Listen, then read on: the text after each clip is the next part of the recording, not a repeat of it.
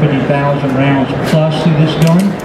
It's one of my favorite guns. So this is a typical 1.5 second draw out of a level 2 holster that we would see in competition, where most people actually can achieve this. So if I go out there, I only want to move what's necessary in order to be able to draw the gun. That is a 1.5 second draw from start to finish. So 1.5 seconds is longer than most people think, so we're going to drop it down to 1 second here.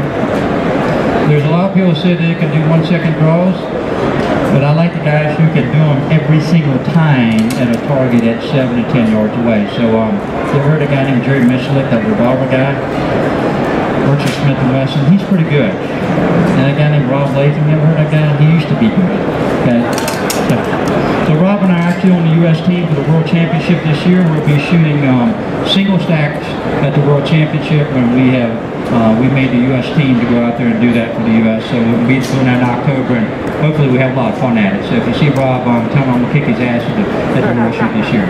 Alrighty, here's a 1 second draw out of a Serpa lock holster, and I just want you to look at my head, not to move anything except where I'm looking at, where I want the gun to go at.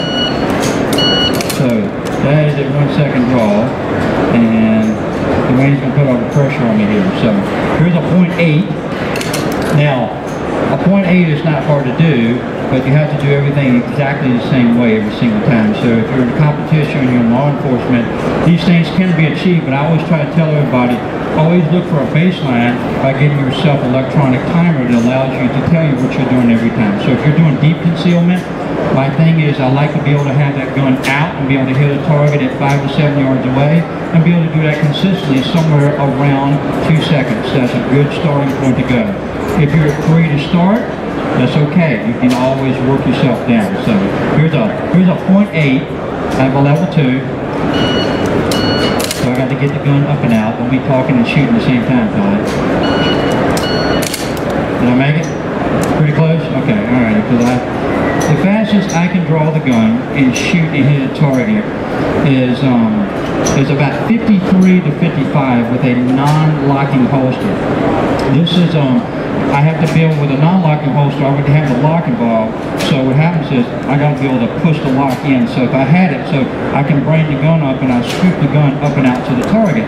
So in this case, I have to come over, wrap it down, squeeze the gun in order to get the gun back on the target. I had a holster properly. So this is a .6. And I'm going to attempt to do a couple of them here for you. Yesterday I got through, I think, one.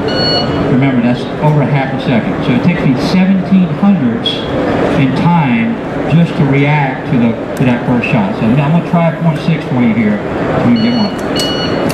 Alright, did I get that one right? There's about a 63 if I actually do it in real time, believe it or not. So what happens is the time the hammer hits the firing pin and the sound goes to the machine is somewhere around 63 is where it's at. So we'll try one more time here. I'm doing this demo, I get to do as much as I want till I get it right.